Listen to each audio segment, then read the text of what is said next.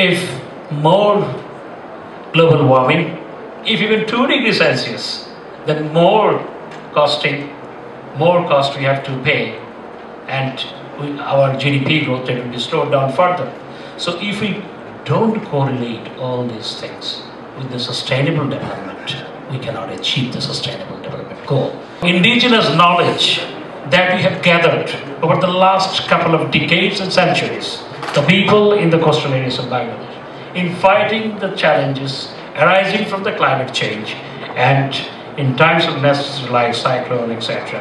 We want to share all this knowledge. We have already started facing in Nepal.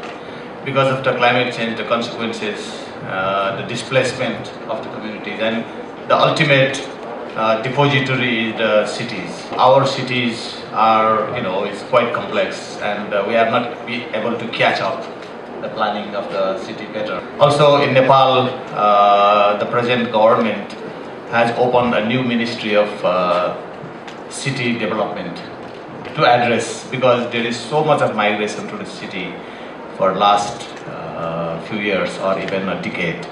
Pulling together the concept of adaptive and resilience, we should be able to incorporate to the discussion both the private sector and I would say academy and others that have been more interested in other topics. The reason for coming together is vulnerability. The reason for sticking together and going forward is not just the problem, but the solution to the problem. And as you've heard from the ministers speaking here, they are all moving ahead in various ways to the solution. In the end, what we are looking for is for the Climate Vulnerable Forum to be less known as the vulnerable countries, but more known as the adaptive countries. So maybe the climate adaptive countries might be a potential renaming or rebranding. Or in the context of the Rio+20 discussions, going beyond adaptation to climate change to greening the economy, more sustainable development, and a broad range of issues, not just on adapting to the impacts of climate change.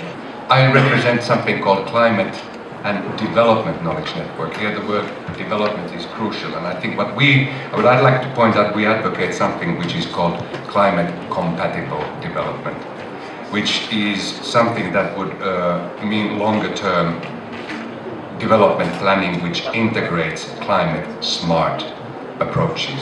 Another thing that you all probably already, some of you mentioned, is engage the international finance institutions to your dialogue, because you will need catalytic funds to support the initiatives that you have already started. This framework is called, its subtitle is Building the Resilience of Nations and Communities to Disasters, and you might want to build this resilience beyond the disasters. My thoughts when I listen to you, one is evidence, as was mentioned here, evidence not only on the extreme impact, but also evidence on what different policy decisions and, let's say, boldness of the developers of the world mean. It's much more economically viable and humanly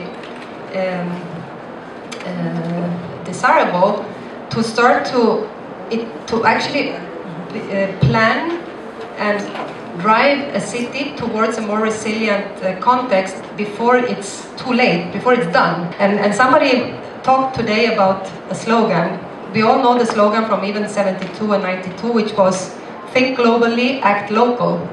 So maybe and your forum can also turn it around. You think local and act global, because some of the problems cannot be actually acted on only locally. So thank you. What she has said, that to make this forum an action-oriented forum, not a talking shop. Because we have many forums, and in these forums we are talking a lot, but action is too little. The objective of launching this forum, the objective of this forum is not to negotiate only in the international forum. That is one objective. Not to demand on behalf of those countries which are member of this forum, but also to increase the resilience capacity of this forum by exchanging the views, by exchanging the technologies, and etc.